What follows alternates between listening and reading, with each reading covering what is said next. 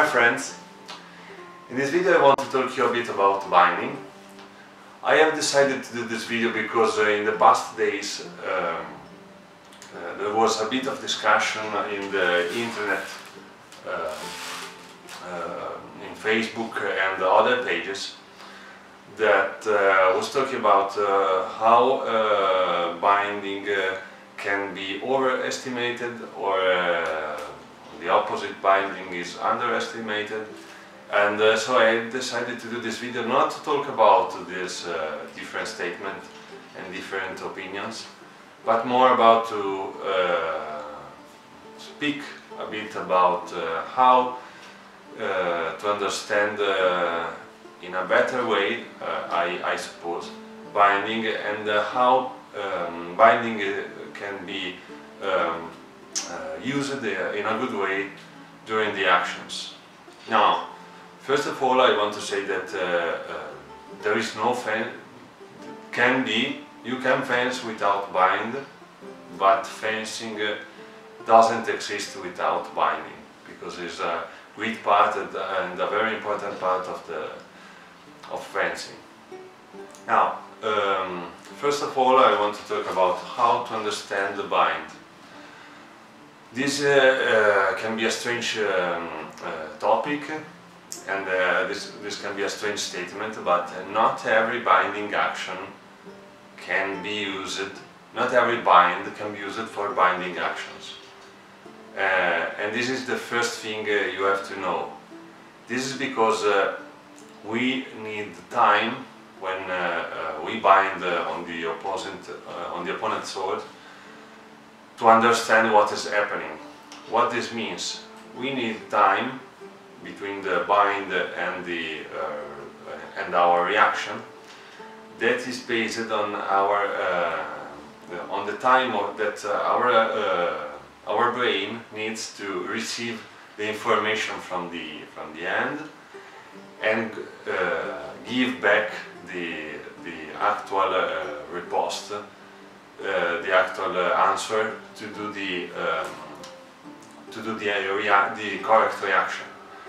Now, given the fact that we, in this ideal case, we have a ready condition and action that instantly comes out from the bind when we receive the informations, we need at least, at the very least, 0.15 seconds to receive the message, the information from our end, receive it in our brain, and give back the answer to put in practice the reaction. So this can be this may be a little bit of time, but in fact it's not really little, as this can be longer or not shorter, because this is the 0.15 is the minimum, depending on our age and on our training and other different things. So this is really important. We need at least some time that we will understand during our training. This is personal sometimes, and to receive the information and put in practice the action. This can get better during the training. So when we clash on and just cut to the opponent, and we clash on the opponent's sword, sometimes we don't even have the time to understand what is happening, and we can't react in the bind accordingly to the pressure that we find, because we don't have the time to understand the pressure. So this is really important to take in mind. Now, this is a really important point for binding, because we can now understand where we can see a bind that can be useful to react according to the pressure, and a bind that is not useful. An easy example of a binding that is not useful is a bind that we can find doing an action that we have already prepared, and this action, for example, is composed from by two cuts, one on the one side and one on the other side, and we have decided that we strike the first cut like a feint, and then we cut on the other side. Maybe the opponent can bind on the first cut by pairing it, or we can't even not bind. But if the opponent binds, we don't need, of course, the informations, because we have already prepared our action. On the other way, there is other things to say about this. Maybe we have already prepared our action, so we can be prepared to an unexpected reaction in the meantime of the two cuts. These are just decisions, and you can't. There is not a better thing to do. You just decide what to do. Do a feint and a cut, or bind and work from the bind.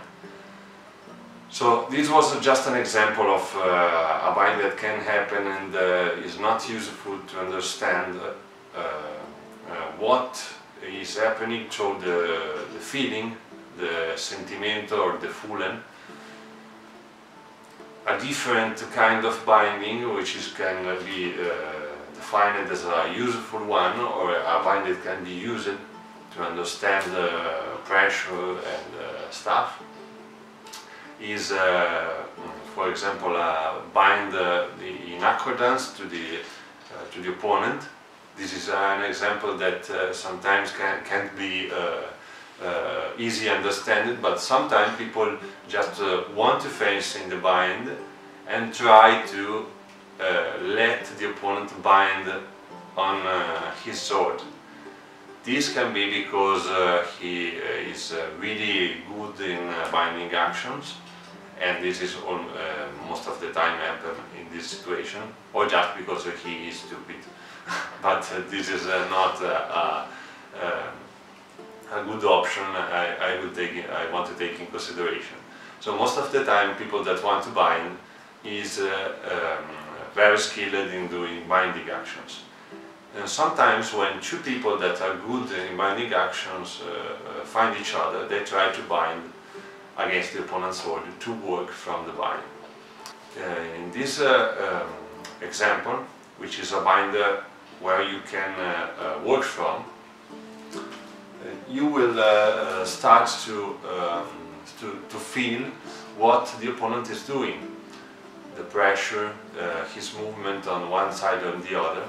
And if you have conditioned actions, you will react as soon as you feel what the opponent is doing or where he's moving, accordingly to his movement, to his pressure.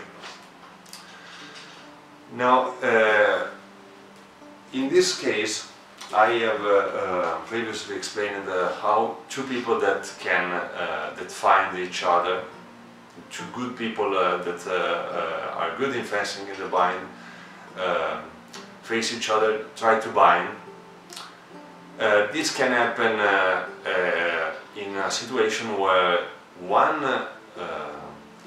guy is really good in binding action and give the sword, the ferro, to the opponent to receive the bind, but the opponent doesn't want to fence in the bind, and he doesn't react accordingly, so he don't bind. On the other way, this opponent that doesn't want to fence in the bind because he is not skilled in doing this, or because he just doesn't want to do, or because he knows that the opponent is really good in the bind, can do other things.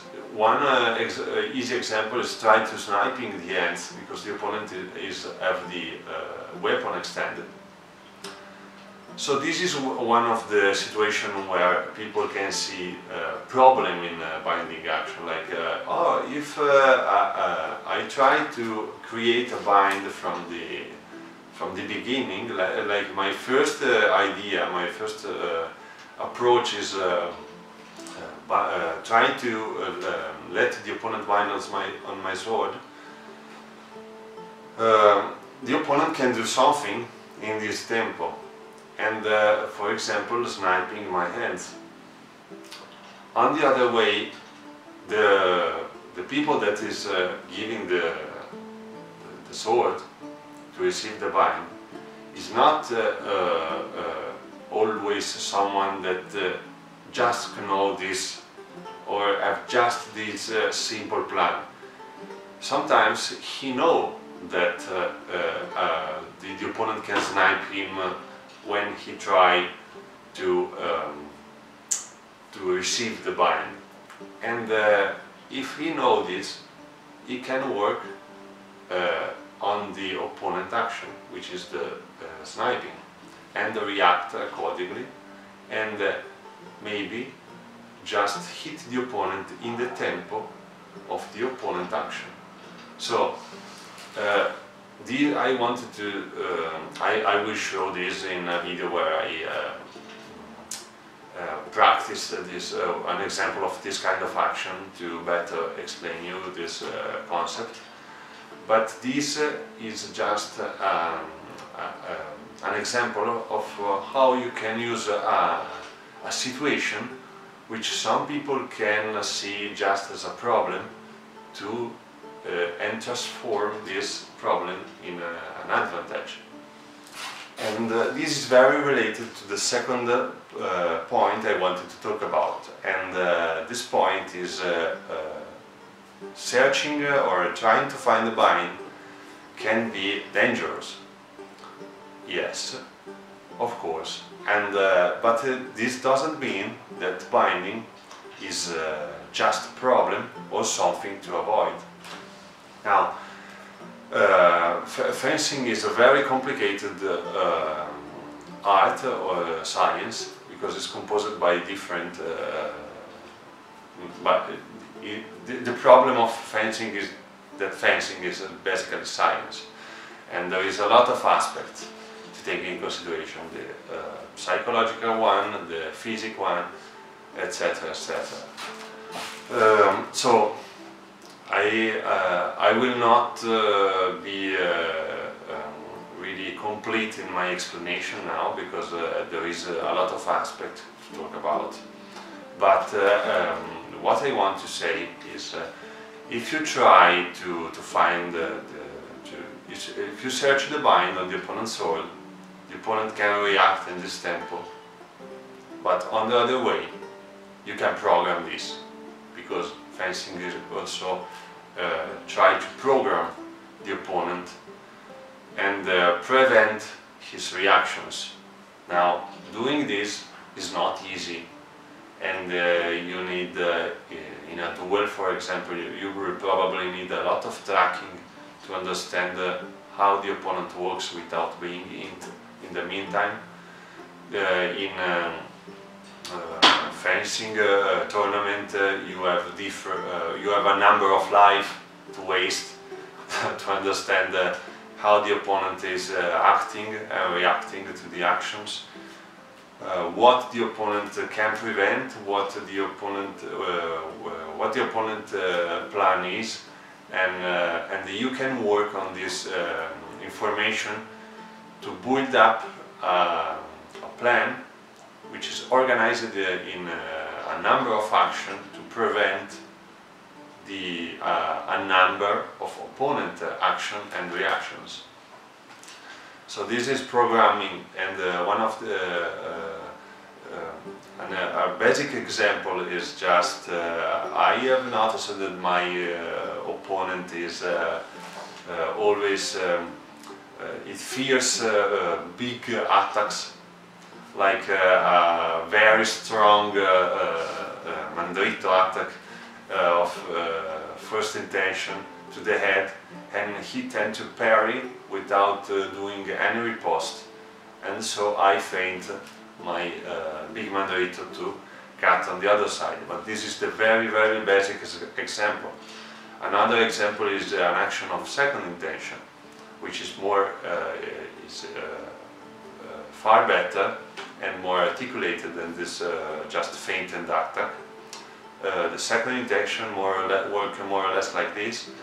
I do the very basic example that works almost with every weapon. I strike my opponent. My opponent a trust, for example, which is better in this situation. My opponent parried this trust. It put it aside. He tried to hit me in the space he have already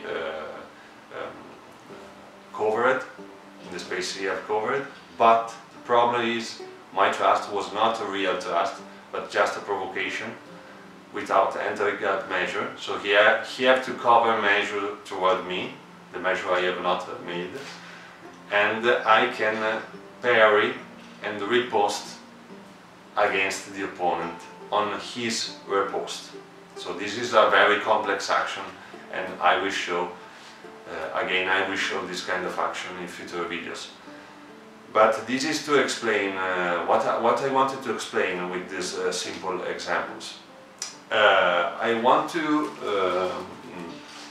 to talk about these complex actions because you can use binding and useful binding. So the binding where you feel where the opponent is to do the articulated actions and to prevent the opponent's reaction and to program the opponent. Now this can be dangerous. You have to be experienced in doing this.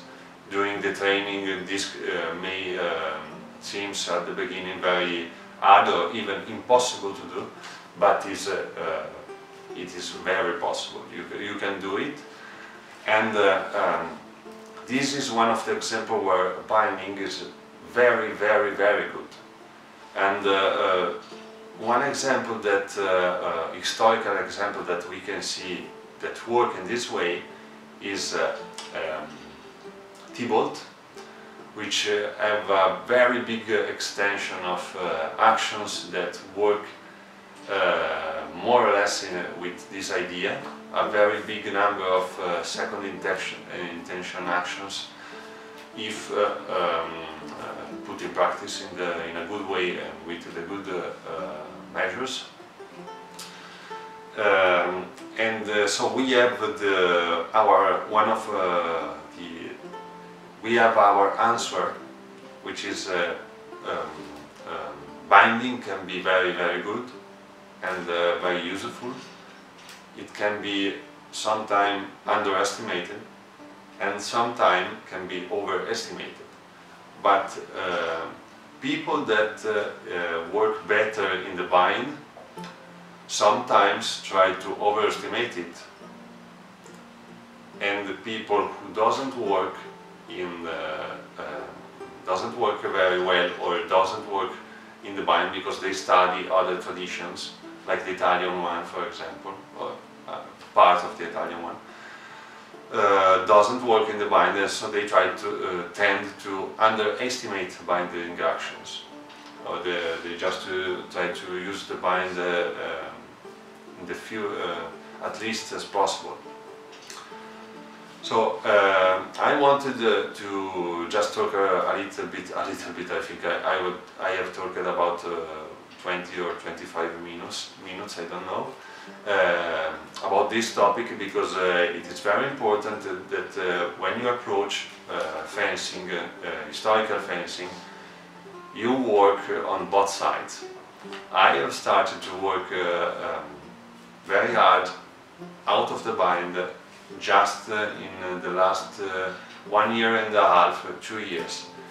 Previously I focused more in binding action and in the Fullen, the sentimento di ferro, to work accordingly to pressure and stuff like that. And this is very, very important to do, but you have also to understand that you can fence from your garden and very big cuts and stuff like that, because this can happen. And these two parts of the art should grow up together, in my opinion. Okay, I hope my explanation was clear, or not too confusing, because I have not done a program of what I wanted to speak about, but I have just gone and talked about this topic as much as I can in the clear way as possible, accordingly to my pizza pasta English. And I hope this video will help you. Remember to check my Patreon page if you want to see more about my stuff. Thanks for watching, and see you next time.